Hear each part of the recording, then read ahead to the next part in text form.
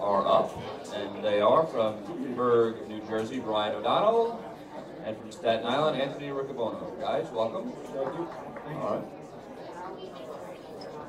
All right, guys, tell us a little bit about where you grew up, things you like outside of sports. Well, I grew up originally in Queens, New York, in Jackson Heights. Lived there until I was about 9, and then that's really how I became a Met fan, living in Queens. Most of the kids I went to school with were all Mets fans. My dad was a Mets fan, so it was just a natural progression. When I was 10, I moved to Pennsylvania. Grew up in what I guess you would call very rural Poconos. It was a nice place to grow up. Friday night football was a big deal there, and now I live in New Jersey. From Staten Island, just graduated from Syracuse University. I like sports. Outside of sports, I'm a big movie and big TV guy. I'm always watching different TV series. Like right now, I'm watching Breaking Bad and 6 Feet Under simultaneously. So yeah, I like to think I'm very cultured. I watch a lot of movies, a lot of TV. All right, if you can spend an hour with an athlete, present, former, who would it be and why? Probably Charles Barkley. I think a lot of times you see athletes being interviewed, especially current ones. They don't tell you anything. Like Derek Jeter, if he's interviewed, that'd be really cool, but he just gives you politically correct answers. I think if you spend an hour with Charles Barkley, he'd be very honest, very candid. I think that'd be a real fun hour to spend.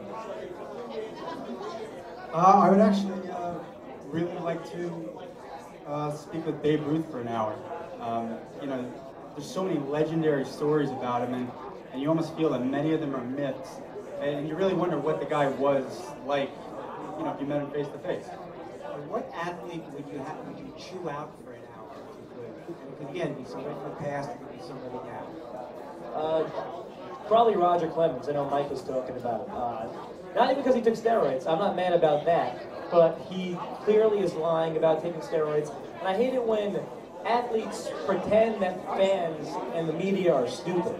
Like they think they're better than us. We clearly know what happened. Just admit what you did and move on. But when athletes think they're smarter and better than regular people, I don't think how anymore.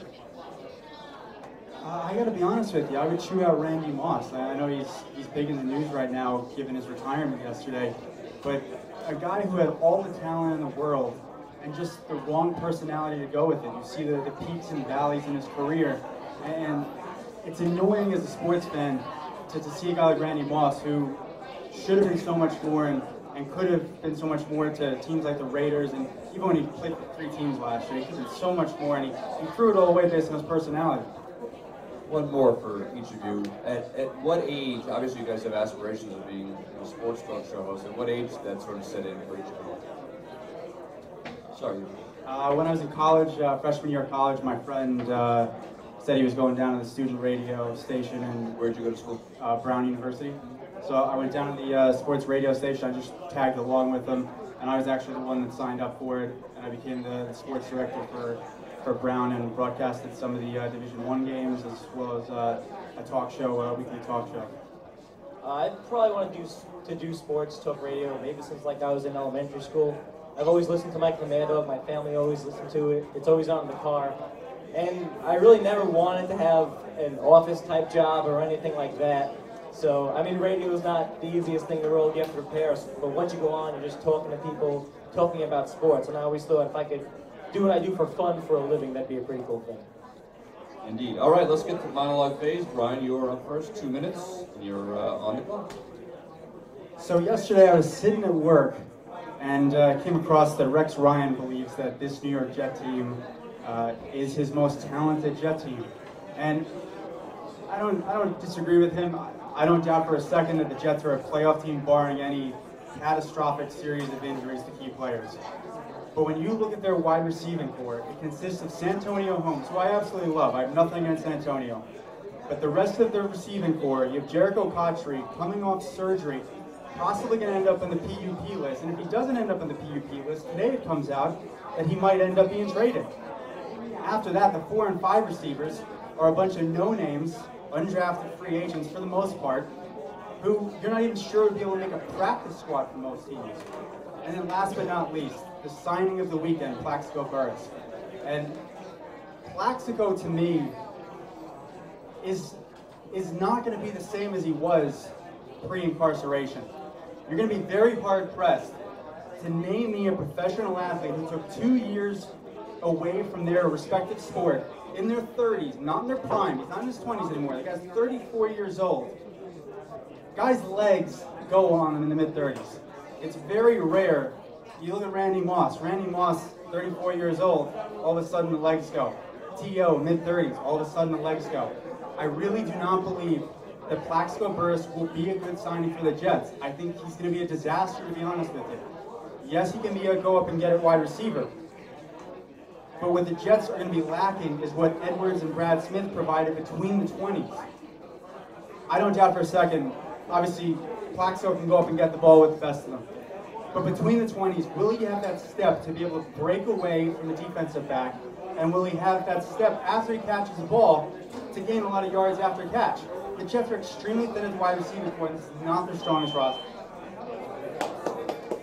All right, stay right there. Unless you don't want to answer our question. So it sounds like you're sort of pessimistic about the Jets. Where do you see them finishing this season? Like I said at the start of the monologue, I still believe they're a playoff team, barring any major injuries. The problem I have with the Jets is you're providing Mark Sanchez with a rather thin wide receiver core, given he's still only a third-year quarterback, he's still developing, and it's an awful lot to put on his shoulders. This isn't Tom Brady taking Rashae Caldwell and Troy Brown to an AFC title game. This is a third year, and he's still a development quarterback. He's not at that championship level yet. Do you think the Giants will fare this season? It's not looking good.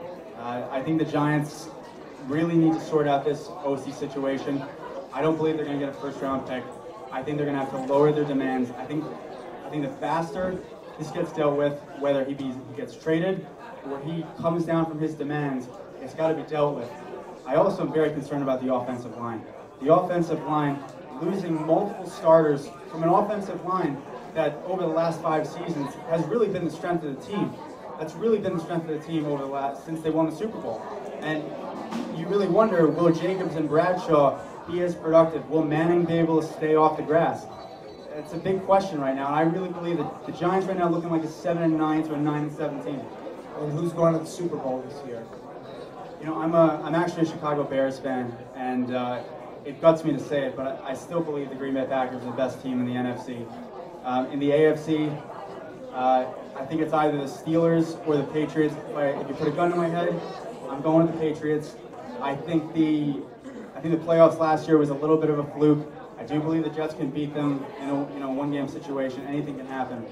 But I believe that with the additions, I believe they're just going to get over the hump this year. They're going to get back to the promised land. I think the Patriots are going to win the Super Bowl. All right, switching to baseball, how do you expect the Mets to handle Jose Reyes? I think they're going to re-sign him. I said in my online monologue that I was all against trading Jose Reyes. I think that if he ends up walking, you have to end up taking the draft picks. So with the money that comes off the books from trading Beltran and trading K-Rod, I think you give him what he wants. I'm not giving him 7 years. I'll offer him 5 or 6.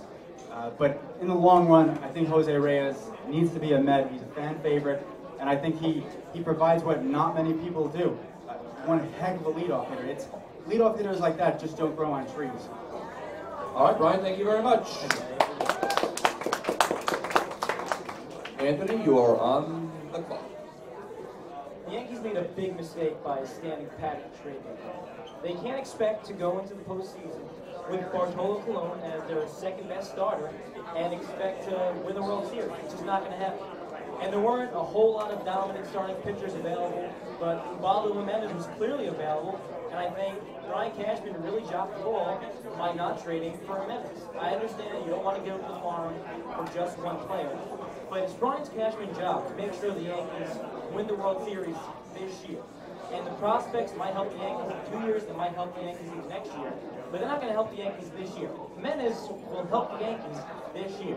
And I think in baseball, you always trade prospects for a proven commodity. Is Montero going to be a great catcher? I don't know, maybe. Benuelos may be the great next pitcher, but I know what Ubaldo Jimenez is. He's a front-of-the-line starting pitcher. And I think you regret the deals you don't make more than the ones you do make. You look back at the Santana trade that never happened a couple of years ago when the Yankees didn't want to give up Hughes and Kennedy. You look at last year when the Yankees didn't trade for Cliff Lee. That's 2 possible championships the Yankees could have had, but they were afraid to make the deal. And I think it's because Brian Cashman has become so afraid to trade these farm players, when really I don't understand why. When you look at what Hughes has done, what Jabba Chamberlain has done, they haven't been very good, they've been inconsistent, they've been hurt. And Ubaldo Jimenez wouldn't be a trade to mortgage the future. Jimenez is your future. If you get him, he's cheap, he's young, he's inexpensive, and I think it's a deal that you have to make. And for those who say that, well, Jimenez isn't a very good pitcher, I say that's nonsense. He was great last year, he was good the year before. If you look at his numbers this year, he's good away from Coors Field. So I think it's a trade you have to make, and even as they say he might have some medical problems, if he passes his physical, then he's fine. 877-337-6666. Anthony Riccobono with you. Your call's coming up.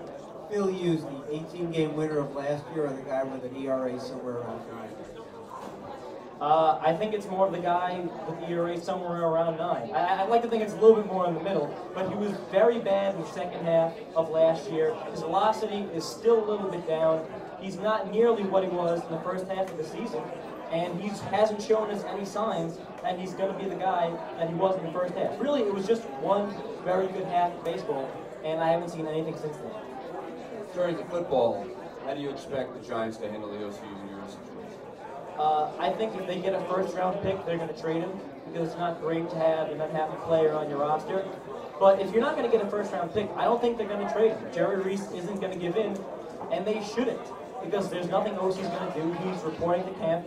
He doesn't want to get fined $30,000 a day. So I think there's no real incentive to trade him for 50 cents on the dollar. If you can get a first-round pick for him, you're pretty deep at the defensive end position, you make the trade. But if not, I think Jerry Reese is going to play, going to keep him, and if OC stays, he's going to play. Rex Ryan, love him or hate him? I think you have to love him because players want to play for him, and players play hard for him. Now, I know other people in the media might not like him. I think a lot of Giant fans, including myself, get annoyed when he says, oh, we're going to win this year, and then they don't win. And the next year he says, oh, now I know we're going to win the Super Bowl. But I think that's what you want out of your coach. Maybe after a couple of years, it won't work once the Jets don't keep winning the Super Bowl. You can't keep making those promises. But it seems like he's getting the players to come to him now, so he's got to keep doing what he's got to do. What's your opinion of Tom Coughlin? He's a Super Bowl winning coach, clearly a very good coach. Disciplinarian, and you remember a couple of years ago there was questions about, oh, should the Giants get rid of him? Does he have to relax more? And then the next year, he won the Super Bowl. So I think he's obviously a really good coach. Probably one of the most underrated coaches in football, and I don't think gets nearly enough respect around New York. People are always talking about, could this be his last year? Should he be fired? But he's been really good for the Giants. All right, well, you can see the two coaches in New York, NFL coaches, have very different styles. Which one do you like better? I like Tom Coughlin because he's won a Super Bowl. Rex Ryan talks a lot. He's gone to a couple of AFC championships. Hasn't won anything yet. And like I said, if he keeps saying we're going to win this year, we're going to win this year, and it never comes, eventually it's not going to work anymore.